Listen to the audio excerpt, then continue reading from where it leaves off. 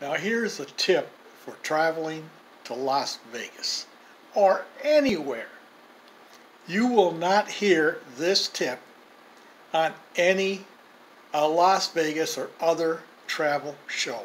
I guarantee you. You came to the right place, you're going to hear this tip. It's fantastic. See this? These are my dirty socks. I wash them at home. So I take a pair of socks for every day. And why do I take a pair of socks for every day and not wear 2 days in a row?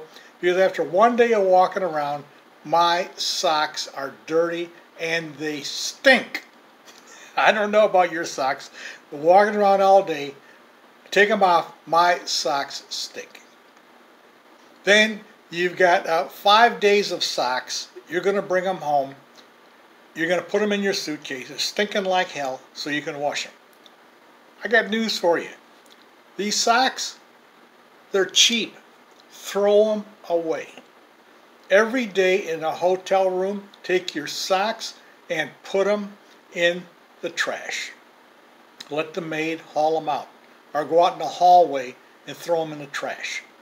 Do not take these socks and stuff them in your suitcase and stink your suitcase up. How much are socks?